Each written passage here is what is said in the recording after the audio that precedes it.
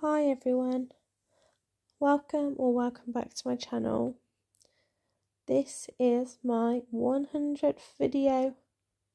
I can't actually believe it. So because it's my 100th video, I had to kind of be a special one. So I thought I'd do something that I haven't done before, and that is a budget with me. So we are going to have a look at what our income was for July that we are using for August's budget. And we're going to go through our expenses, our bills, how we're going to allocate our money, and I'll sort of just talk you through everything as we go along. I am currently on statutory sick pay. My pay in July was half my normal wage, was 2 weeks of normal wages, just under 2 weeks of normal wages, and then a week or 2 weeks of statutory sick pay. But it was the income amount was higher than what I expected, so it's like our income is a lot lower than our usual income, but it was actually more than I predicted it to be, and I'll explain all that when I get to it. But yeah, we'll crack on. So you can see in the orange here, our usual income is between 2,599 and 3,300, and that includes the £100-ish, depending on how much the BT bill is. That goes into my partner's account because we've got a few direct debits that we haven't moved across to this account. So when he gets paid, or when like basically at the beginning of last day of every month is when I do my money shuffle and transfer the money for direct debits and stuff, and around £90 to £100 goes into that account to cover Netflix, the internet and home phone, which is the BT bill, and my partner's life insurance, because we haven't switched them over to this account. But yeah, so our expected income for this month was £2,365.91, but we actually had an income of £2,522.52. Now, when I say income, I literally mean every single penny of income. So my wages, my partner's wages, child benefit, we get a small amount of child tax credit. Basically, if it's not listed here, then it's included here in income.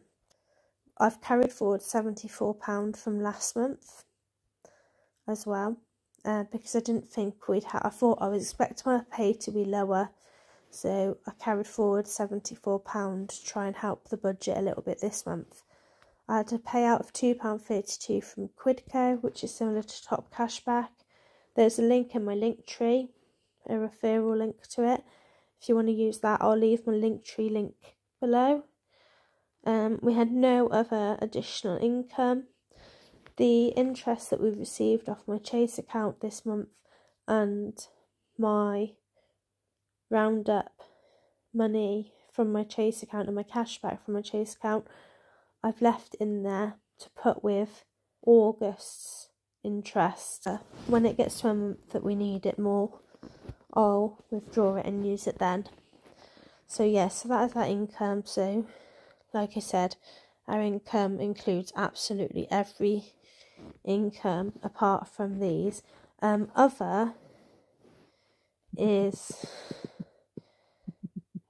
would be the only thing that would come under other is things like if we were given money for our birthday,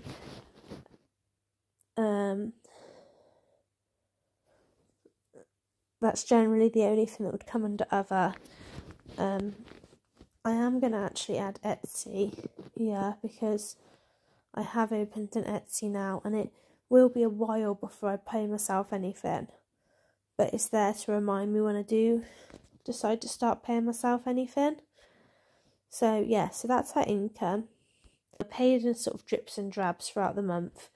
So what I do is every time we receive an income, I put it into a separate account, and then on the last day of the month it gets transferred out and it gets divided however it needs to be divided. So the £100 for those other direct debits, enough in our direct debit account for the whole month, and then our cash money for what we're going to cash stuff as well. That's just how I do it. So our mortgage is £511.88, which is about right for our income. We are in a fixed deal. I'm absolutely dreading when the fixed deal ends, but you'll see how, because I've changed our budget for this month, and I'll explain that when I get to it. But overpaying the mortgage is more or less now a priority, because the way the interest rates keep going up, if they're the same by the time our fixed rate ends, we'll be good, basically. We're on a 2.19% at the moment. So if ours went up to like something like 5%, we would be screwed, I think. My future financial self will thank me for what I'm going to do going forward, I hope. British Gas Services, that is insurance for our boiler and our central heating, that's £3.14 a month. Union income benefit is £19 a month. That's not my union membership, that is for an income payout whenever you're off sick. I'm not even sure how much it is. I know from when I spoke to them last time, it's not much. It's not like the sort of insurance that covers your complete loss of wages. I think it's something like £15 a week. But it all adds up, doesn't it? So I need to find out about that, because I've already been off work like 3 weeks already. Nationwide home insurance is £29.49. That is buildings and contents, because we're homeowners. My life insurance, well, it's not actually life insurance because I can't get life insurance because of my cerebral palsy. So this is actually critical illness cover, and it also has all 3 of my children on the policy, and that's £27 a month. Water is £63.79. British Gas is £224.54. That's for our electric and our gas. I'm expecting that to go up again in the winter. Last winter they put it up to £340. Absolutely horrendous. I don't know how they can get away with charging such prices. And do you know what? Not to get all political, but when I went online and searched for about their profits on whatever it's called, that government website where you can like track business, you can have a look at the business's expenses and profits and stuff. When they started charging these huge they had this huge price rise, it was their biggest profits they'd ever made. Biggest profits they ever made, and yet elderly and the poor are left to basically freeze to death. I'm not even going to go there because I'll end up having a massive rant, but let's just say if I could live without gas and electric, I'd boycott the lot. Anyway, sorry. Right. My mobile, we all have brought our phones outright, so we've got SIM-only plans. So my mobile is £5.40, my partner's mobile is £5.40, council tax is £170, my union membership is £16.25, National Trust is £12.20. I do want to try and save up and pay for this annually at some point next year. And I mean, the big goal would be to buy a lifetime pass. So yeah, dog insurance is £26.80 from this month. Amazon Prime is £8.99. Appliances online insurance, which is for my fresh chest freezer, is £5.99. My our eldest child's mobile is £5.40. Google storage is £2.49. I'm trying to sort out my photos at the moment so I can cancel that. And Canva is £11. And like I said previously, Netflix, my partner's life insurance, and the BT bill come out of a separate account. So our bills total actually come to £1,250. But just to make it easier for my brain, I've decreased the income by the £100 that goes in that account. So our bills would normally be 1,250, but then our actual income would be 2,622, if that makes sense. Going forward, I'll just include it all, it's a lot easier.